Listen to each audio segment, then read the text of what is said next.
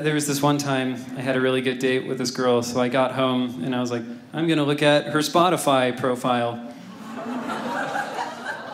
It's an important step because when I look at her Spotify, I get to see if we share the same taste in music or if I need to start the process of convincing myself that I like her music.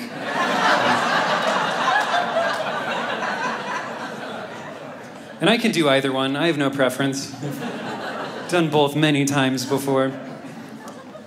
But I'm going through her profile on Spotify, and I see she has an entire Bruce Springsteen playlist. And Bruce, one of my all-time favorite artists, and I start freaking out. I'm like, she's the one.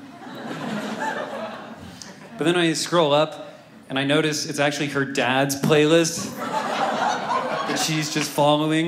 And it's like, oh, what do I do with those feelings I just had?